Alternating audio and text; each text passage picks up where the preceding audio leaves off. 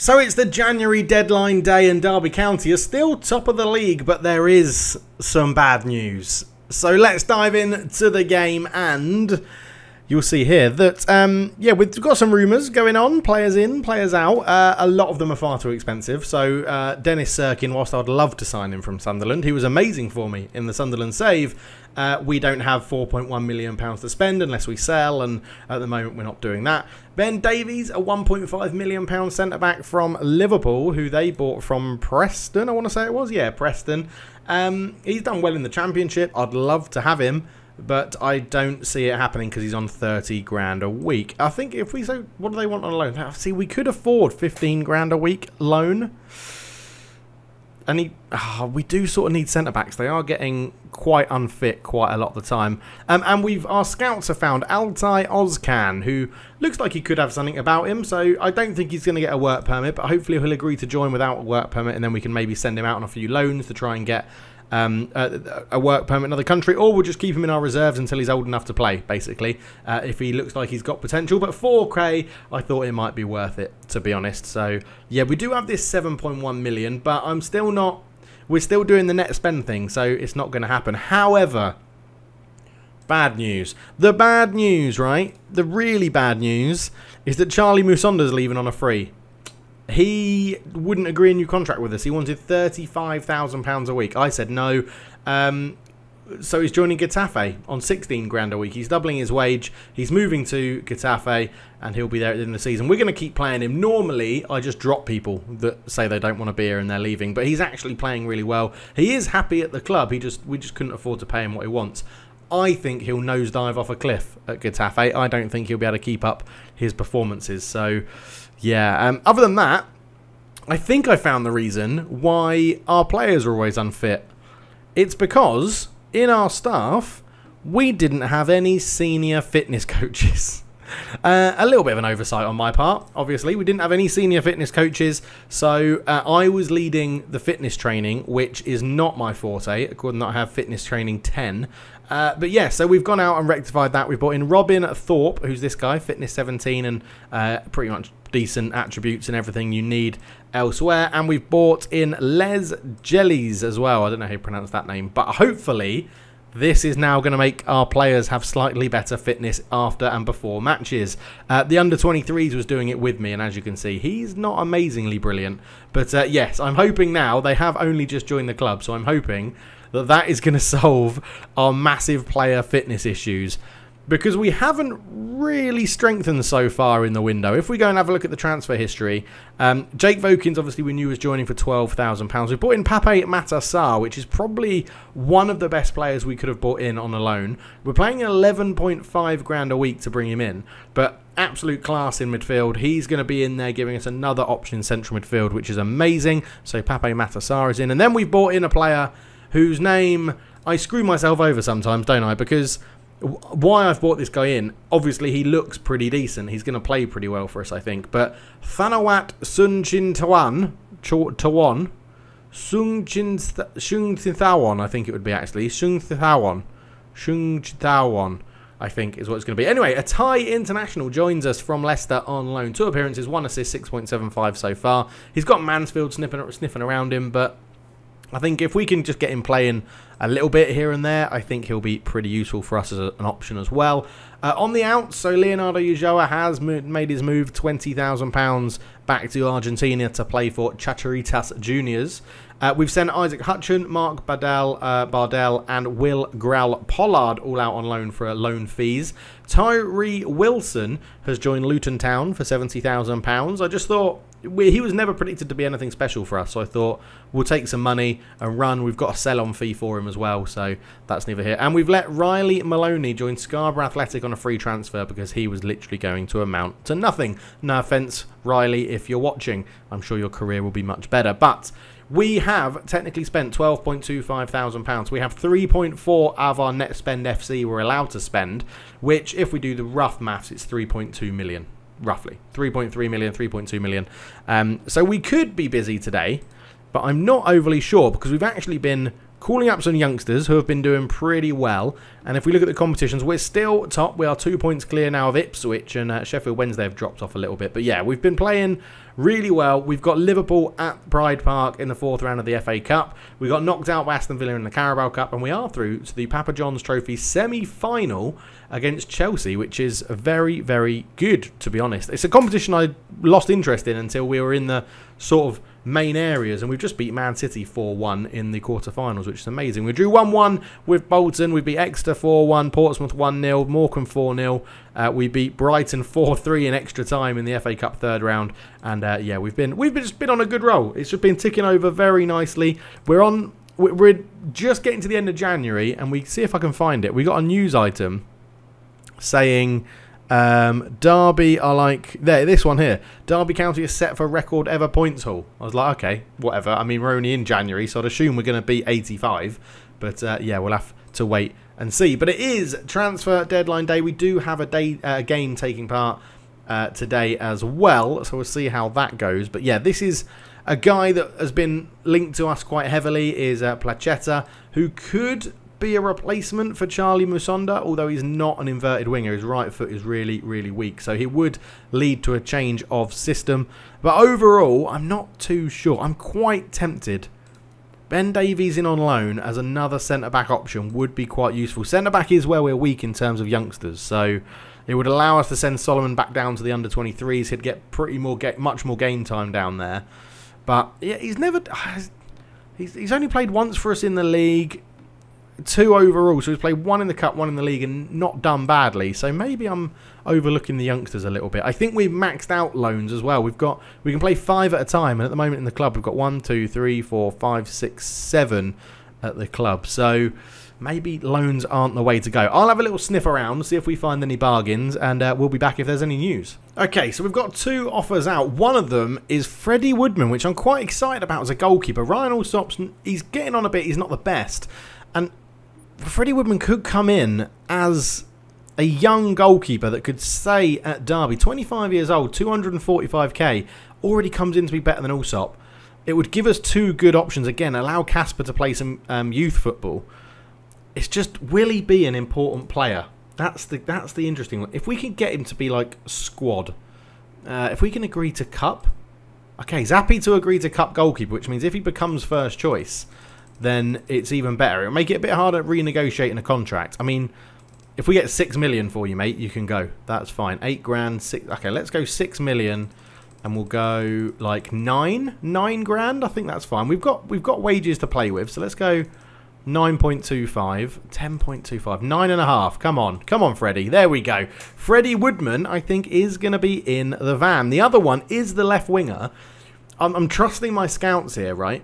Placetta, we're going to go with, although that L, I should know how to say that. My Polish friend always helps me out with Polish pronunciations, but I think it's Prenzalszlo, no, because I don't know. Placetta. We're going to call him Placetta. I tried.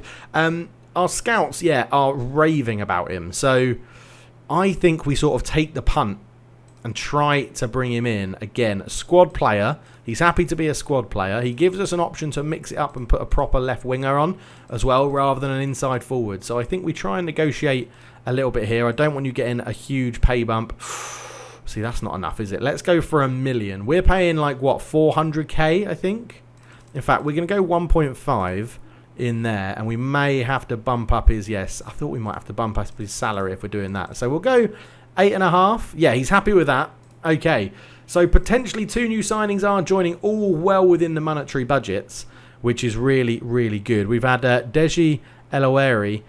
No, thank you. I don't think that's brilliant. Anyone attacked? So Agatsi has got loan interest from Bradford and Northampton. We've got a few players expiring, and quite a lot of them don't really want to.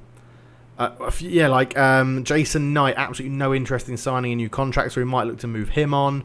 Ebasole, no interest in signing a new contract. I think he will if we get promoted. Like, once, a lot of them have already started like backing off to say, oh, you know, we're clearly getting promoted, so I'm happy to stay at the club. So it'll be interesting. Oh, Wigan, bugger off.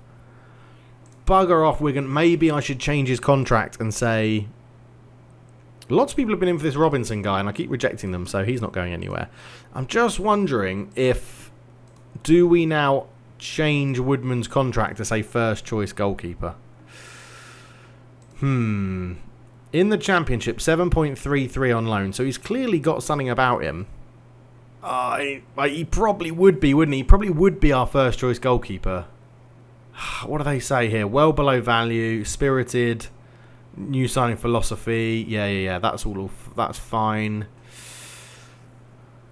He does come in better rated than Allsop. So let's compare Derby County, Ryan Allsop. Okay, there's a few things we don't know, but in terms of aerial, he's worse, and in terms of comms, he's worse, and in terms of distribution, he's worse. So, I mean, yeah, 8 to 12, 13's better, so he could be just the same as Composure. Concentration's much higher. He's got more flair. They're both 6'2". They both weigh pretty similar. Acceleration, Allsop has it. As a 30-year-old, is a bit of a... Well, could have it. Agility, Woodman's much better. Jumping reach, Woodman is probably going to be better. 14 to 18 against 14. Throwing, he's better. Reflexes, he's probably going to be the same. Punting tendencies, he's slightly better. One-on-ones, he's probably going to be better. Handling, he's better. Kicking, he's worse. Command of area, he's worse. Aerial reach, he's worse. I think we're going to leave it and just say, Freddie, make up your mind. And if you want to come, then we'll still be very happy to have you, to be honest. Right, do we try and sell Jason Knight because he doesn't want to sign a new contract? I mean, let's offer him out at like 9 million. I don't think anyone's going to bite at that, but we'll try that. And I think annoyingly, we're going to have to do the same with Fetzi Abasole as well, because if they're not signing new contracts, yeah, I thought he would go to Wigan. So he's moved to Wigan as, can we see what he's on at Wigan? 10.75, so not too much difference in terms of what we were paying him. And yeah, we can't see what he's going to be. I imagine he's going to be their first choice goalkeeper. Placetta is going to join though, so we've got one of the two in, which is good. 11 hours to go. Let's just see what's happening here. Derby sign, Placetta. Okay, good leading EFL Championship player, so should absolutely rip up the... should be absolutely ripping up League One, which is good. It's sort of prepping us for next season as well, so we'll get him in. We'll give you a squad number. We'll give you 33. I know. I mean, look how many youngsters I've been playing. Like, we've got numbers going all the way down to 33, so it's been pretty youngster intense this season. No offers for either player. That's fine. Agent offers. We've got a few coming in. Yeah, okay. I'll have a look to see if there's any more. Deals, and we'll be back. Okay, so we have bought in Alte Ozcan. He's not got a work permit, but I think I can't remember how long we've got to keep him here to get one, to get nationality. It's quite a long time. It's like 4 years or something. But I feel like there is something potentially there. He's a quick, young striker, decent finishing. He might not amount to anything, but I sort of feel like it's worth a shot. And then, you know, we'll look to loan him out if needs be, or maybe get some more money on him. Who knows? But all in all, it's pretty quiet. Not much is happening. There aren't too many bargains out there. We'll wait and see. Okay, so we've found another goalkeeper, and the only stumbling block I think is going to be his wage. He's on 25 grand a week at the moment, but Bailey Peacock Farrell, as a backup, which is what he wants to come in as, it looks good. However, yeah, he's going to be looking for a very lucrative wage, which is a little bit irritating. Yeah, I mean, that's huge for a backup goalkeeper. I mean, like, you need to be looking around about 8 to 9, mate. So, yeah, you need to lower your expectations here, Bailey. No, I mean, walk away. I'm not even negotiating with him. We've had a few bids in with some other people as well. I was thinking about Jay Rodriguez, but at 33 wanted a 2-year contract. So, no, I don't think that's going to happen. I tell you what, if he says he's going to move and play for them for less than 10 grand, I'm going to be well pissed off, because Plymouth are not very good. They're in the Championship, but they're not very good. They're not very good. Really, I just keep looking at players and think, oh, they're just going to get in the way of our youngsters. Like, they're going to get in the way of me being able to try and bring through these young players. Like, Jack Stretton has been bloody brilliant when he's had the chance. 4 goals in 9 games. 7.01. These players, the loanees, I don't mind bringing in, right? Because it's worked with Miguel Aziz. We've brought them in, make it a permanent signing. It could happen with the Thai guy. It could happen with Azviedo. I'd love it to happen with Brian O'Dye. I just think he's going to be a bit too expensive for us. If we just ask and say would be keen, he's not interested in signing for Derby at the moment. So he's happy to be here on loan and get the goals and get the rating up. But yeah, at the moment it's proving pretty difficult to sort of attract the real people we need. And I'm sort of hoping that with the new fitness coaches we've got in, it's going to solve the issue of everyone needing breaks all the time. Like, the fitness coaches will actually be done properly, and the players will generally perform better. As Peacock Farrell has gone on loan to Astana. Wow, I did not see that coming. He's gone on loan to Astana in Kazakhstan. Unbelievable. That is that's bizarre. That is a little bit bizarre. It really, really is. Now, the other option was to go for Bazzuno. This isn't Bazzuno, I know that. But Bazzuno's gone on loan to Huddersfield, so I couldn't get him in. But to be fair, Ryan Alsop hasn't done anything bad. He hasn't done anything bad yet. He's just 30, and I think next season in the Championship, he's not going to be a Championship-level goalkeeper. But we'll see how it goes. We are building up a good young team, which is something we really should be keen on. And I really do need to really think about these contracts. Now, Ebosole, if we take this off, what is it saying is your actual... Yeah, do we want 2.2 million for Festi Ebosole if he's not going to sign a new contract, which he's not doing at the moment? Let's see if we can get... Because then it's more money for us to reinvest in the club, innit? Let's see if anyone will bite at like 2.2, which is the top end of his value.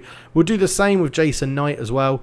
Let's take this off. These are we agreed the 9 million and the 7 million fee. Yeah, 1.4 is really not that good. Someone did say to me you need to play him more, but I'm not going to play him if he doesn't want to sign a contract. Charlie Musonda's a different breed in League One. Jason Knight's got a lot of competition for places. So 3 hours to go. We've got a game. We'll be back. We're not going to show the Fleetwood game because I think this is going to be quite a long episode anyway. So I'll just play this off camera and then we'll be back. So a pretty comfortable 2-1 win against Fleetwood. Jack Stretton, we played really well. Stretton winning it for us for 10 minutes to go. And as I said, he's scoring goals. He's playing on the left-hand side, sort of when Musonda's not fit. And it's someone that I think his attributes aren't amazing. But if we can keep giving him game time, there's chance he might reach some of this really high potential. He does have this promise of selling if it's £3 million bid is received.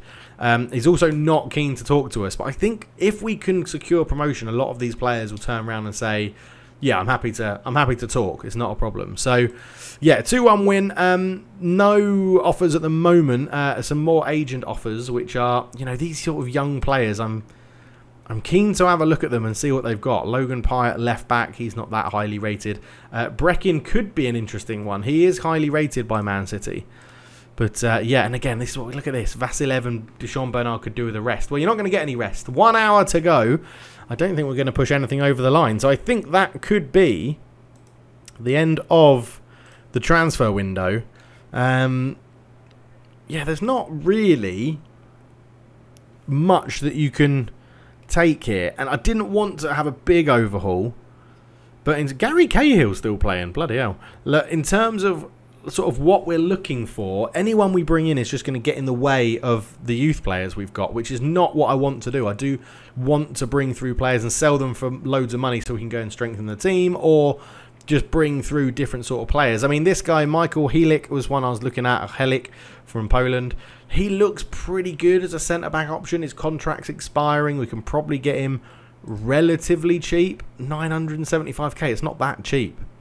It's really not that cheap. Because the other thing is, remember, free transfers could be huge for us if we're going to have a big wage budget and be limited by transfer fees. But overall, I don't think we can be disappointed with how today's gone. I don't.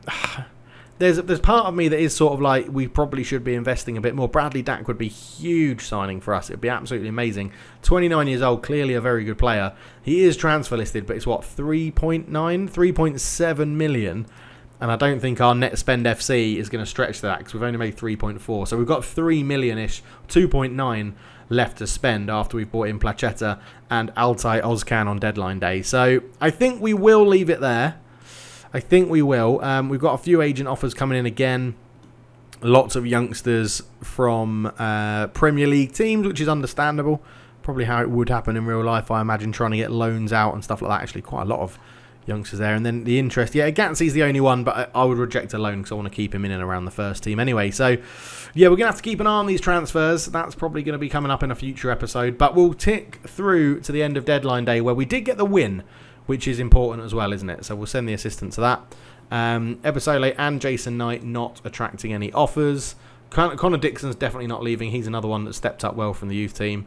And that's it. I mean, a quick dive into the youth team. Players we've been calling up sort of semi-regularly. If we just clear this team off. So Marko Borkovic has played a couple of times for us, one in the league, and he scored.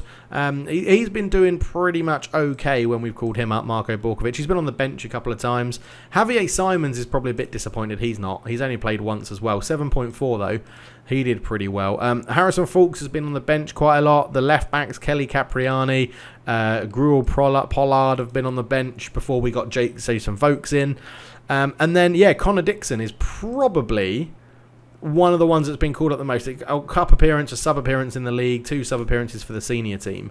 But there does seem to be some good potential in Derby. There does seem to be a good potential in there. So there we go. Done deals. The deadline day's gone. This is ins. We got Placheta, Saar, and Sungachitawan on loan. I think I've nailed that name. I think you'll never hear me say that name again. That was so good. Hutchinson, Pollard, and Tyree Wilson left as well. So we did spend more than we got in on deadline day, but well under our limit in terms of net spend FC, which is good. 3.4 million we've acquired so far, and 450k. So I think what we can do is, do we keep it as a running total, or do we say that every season I can only spend what I sell that season? Yeah, it's going to be interesting. Let me know in the comments what you think about that. But we will leave it there. Apologies there was no gameplay today.